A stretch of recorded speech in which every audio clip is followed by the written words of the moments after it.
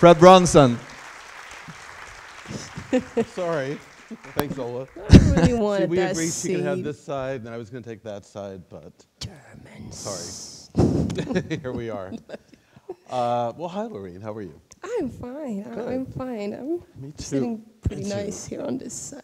Oh, I'm sorry. I wish Just we kidding. I know. Well, let's start. I know this says that we're going to talk about the future, but I want to start with a little bit about the past. So tell me, there's only a few people in the world who are able to go somewhere and represent their country. And I'm thinking, you know, if you're an Olympic athlete, or you're in the World Cup, or you're a tennis player playing at Wimbledon, you get to do that. But you got to be one of the very few people who could go somewhere else and represent your country. What was that like for you at Eurovision? Oh, wow. It was nice. It was special. I'm not a patriot like that. I think I represented everybody that loves music, I guess, and that believes in something different, because what I did was a bit different. But it was nice and interesting. Okay, now, a lot of people think that Eurovision is just one night. You go on the air at. Okay, that. If we screw these up, they'll bring us hand mics. But, yeah. I like hand mics better though. We could Like screw it that? up on purpose. Yeah. You know, people think it's just something that goes on the air at 9 o'clock and it's over at midnight and that's it. But actually, it's 2 weeks of rehearsals and press conferences and parties and working with people from other countries. What was your experience of being there for those couple of weeks or however long you were there? What was that like for you? It was very, very intense. It's a lot of work, especially, as I said before, when you do something that different. You know, I had this platform, and it was a certain size, and it was about 1 meter high, so you could fall, and there was basically no lights, so you couldn't see the edges. So I had to focus. So there was no partying for me whatsoever. I think. No party at all, actually. You were working, yeah. I was working, yeah. But it was a tight schedule. It demanded a lot of focus. And I did that. Were you able to interact with people from other countries? Was that part of the experience? Yeah, I met some, of course, but there was a lot of artists there. There was a lot of artists. So, but I met the Russian ladies. They were really interesting. The grandmas. The grandmas. Right, yeah. They were your biggest threat, as it turned out. They came in second. Yeah. But they were elder, of course, they were old. Right. They had so much knowledge. You realize that when you sit and you talk to them, even though they didn't know English, but they had a translator.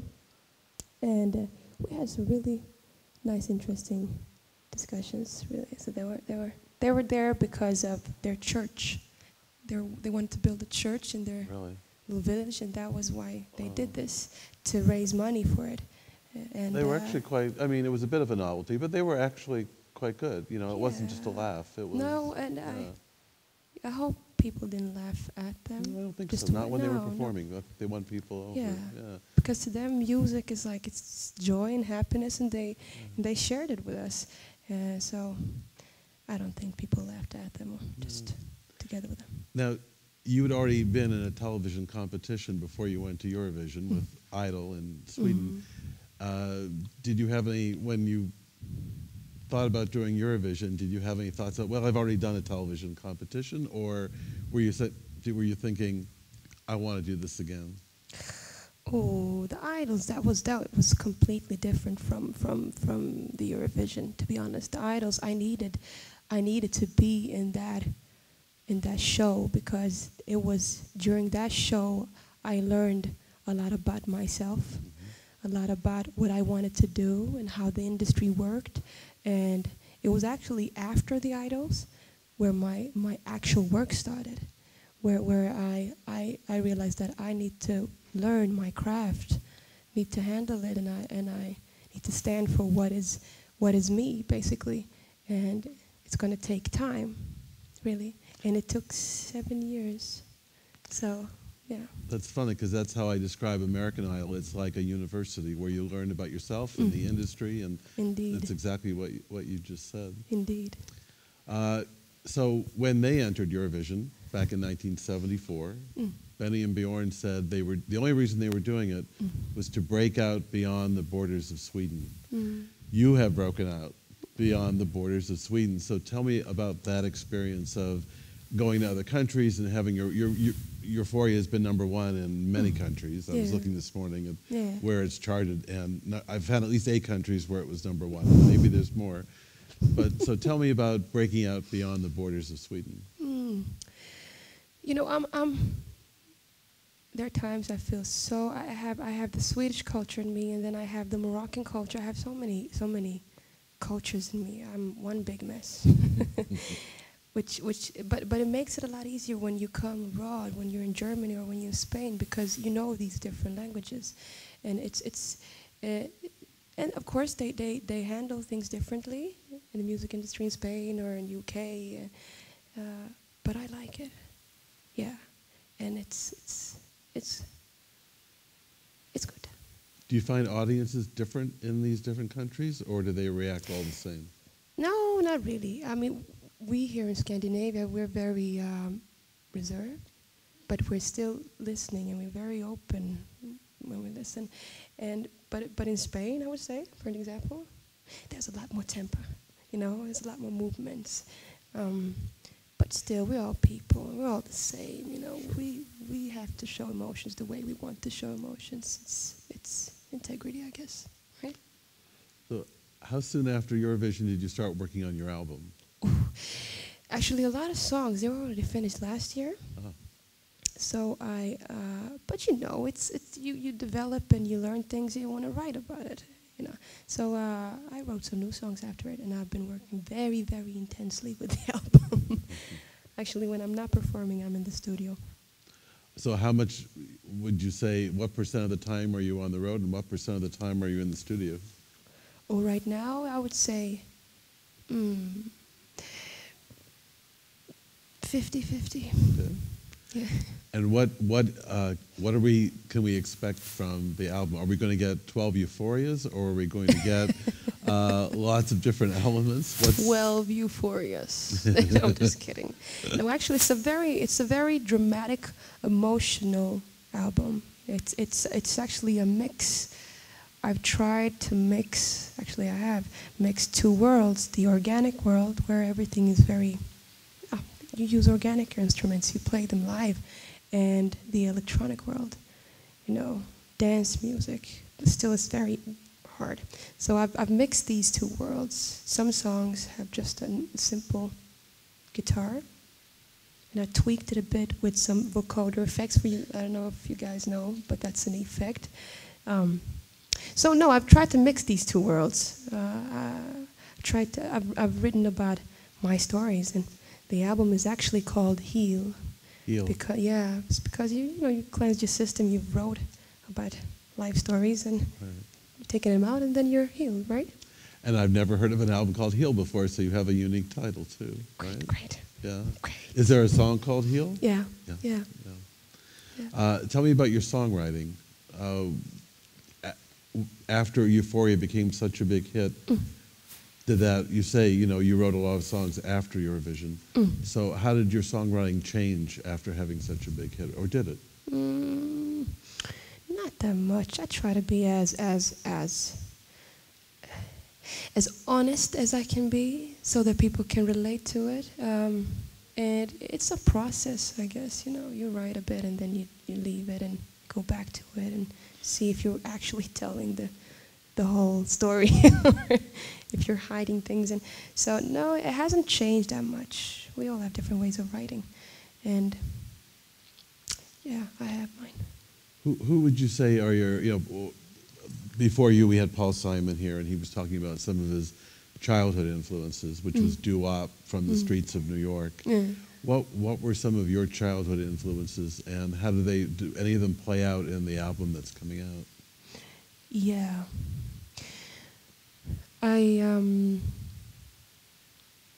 Enya. I liked her very much.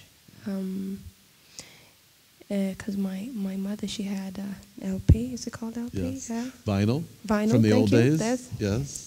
A I vinyl. have mine too, yes. a vinyl. But yeah, that was a huge inspiration. And then there was Björk, actually. Yeah.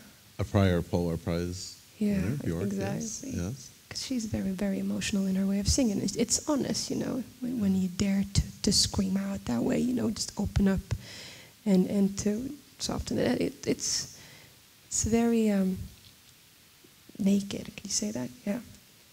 No, so Björk, and I used to listen very much to Erik Satie. Yeah. Because at that time, when I was a child, we only had three channels. One's called SVT. Right.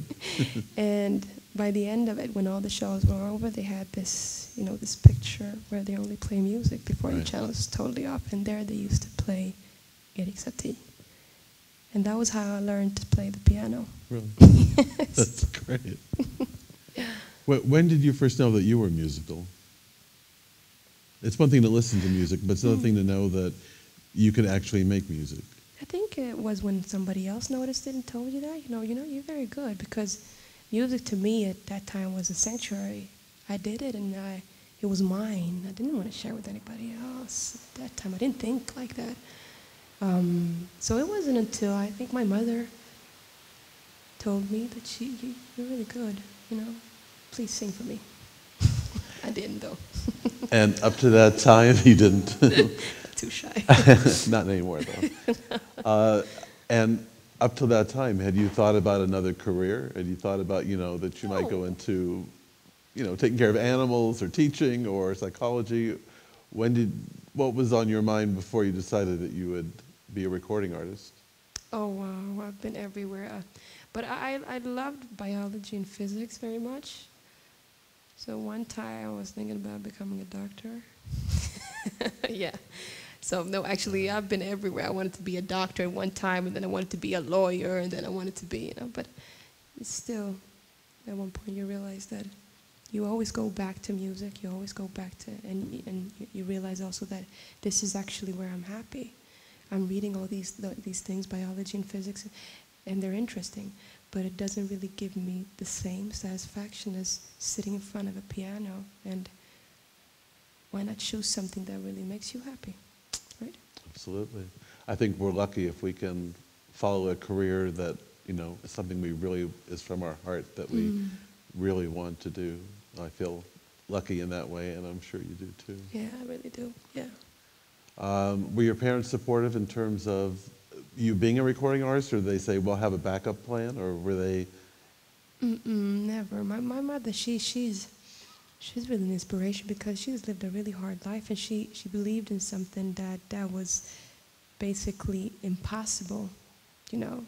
Coming from Africa, I'm not supposed to give her story, but to tell a story, but coming from Africa where there was poverty, and she wanted a different life, and she fought for it, and she managed, and that was why she taught me, like, no matter if you have a dream, as long as you know that it takes hard work, you'll get there, and you have to believe in it, but hard work.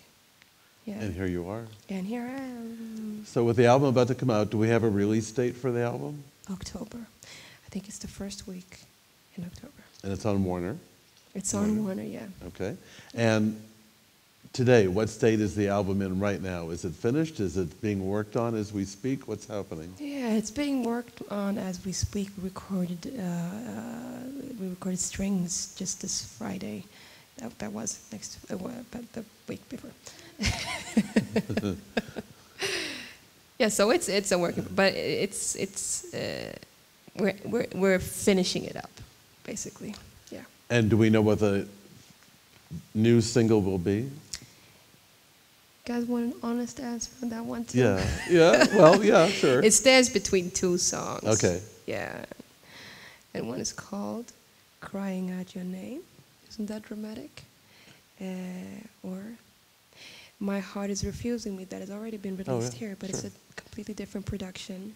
Oh. Yeah, and it's going to be released all over Right, because this isn't just for Sweden anymore. This is No. for the world now. The world, yeah. Well, I hope you get to the U.S. because I think Euphoria would be a huge hit in America. We just don't know what the Eurovision Song Contest is, but we don't need to. We just need a great song. Oh, So thank you. we'll have to get Warner Sweden to talk to Warner America and Yeah, they have to. have it come out in America because I'm sure Euphoria would be an American hit too. Thank you. Thanks. So I have no idea where. Ola, how are we in time? We have time for some more questions from you or from the audience, as you see fit. Okay, good. Should we see if there's one or two? I can't see the audience at all, but does anyone have a question for Loreen? Ola, would you? I can't see any. I can't see anybody with the lights. So, is there anyone with a hand up? Yes. My question.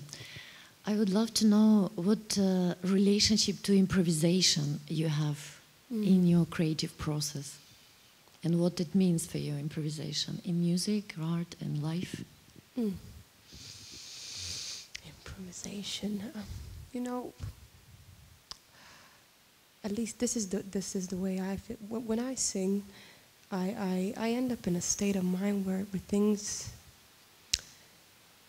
I wouldn't say, things around me, they exist, but not really. It's like there's a certain focus that goes in where it's, and some call it trance, no? And when I'm there, that's when the improvisation comes. You know, when you just create. There's no longer no rules, and there shouldn't be rules when you create music. That's the way it's always been, you know. So I love improvisation because that's when I'm actually creating. That's when I'm doing what I love and what I think I do best. So it's really important. Everybody has it, no matter what you do. If you play the guitar, or if you paint a painting, or if any type of creation or creators, that state of mind is actually when you create. It's freedom. Excellent. Thank you for the question. Earlier you talked about Satie as one of the three names you wanted to mention that you brought with you from your childhood. If you look at classical music in general, old or contemporary, does it speak to you? Does it inspire you? Does it help you in any way? Very much, very, very much. You see, I prefer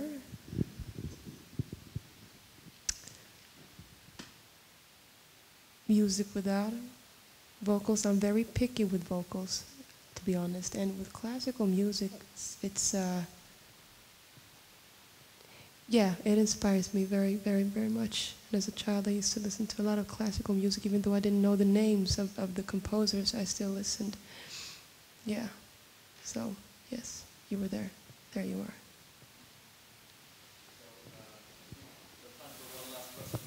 Then we need to wrap up. All right. Well, when you were at Eurovision in Dusseldorf, did you ever stop and assess your chances before the finale and think, maybe I could win, or did you think some other country's going to win? What was going on in your mind, or did you think about it at all? You know what? To be honest, it was like to me, you shouldn't be competing when it comes to music because everybody has the right to create whatever they want, right? And everybody has their own opinion about everything, you know. So if I would have won or not, it wouldn't have mattered. But what would have mattered is the reaction, because I got a lot of reactions, a lot of positive reactions to what we created. Yeah. And it just meant it at that time, like it's okay to do things differently. People appreciate things that are different and are from the heart, you know? And to me, that was what was the most important thing. It actually was. I think the other guys were more happy than I was when we won. I was mostly happy because of the meetings that I got and the reaction I got from the audience, because it was a really strong one. And as you were sitting in the green room after your performance and the scores were coming in and you were getting 12s and 12s and 12s, what was going on in your mind at that moment? I tried to count. I tried, like 12. Where are we now, guys? Are we? No, but I was actually most happy because it's very symbolic, you know, and we all can use that. Having somebody come and do something that they believe in, that it actually works, and we need to know that as long as we believe in what we're doing, it will work. It will work. It's all about your own energy, you know. And I fought for so long, and it was symbolic and it was important to me, and I hope it's going to help a lot of other people. Well, you deserve to have that moment, that triumph, and everything that follows. So, thanks. It was great to sit down with you and talk to you. Can I have a sure, hug? Absolutely. Thank you. Thank you. Great interview. Thank you. I'll see you in the show. Thanks. Thank you.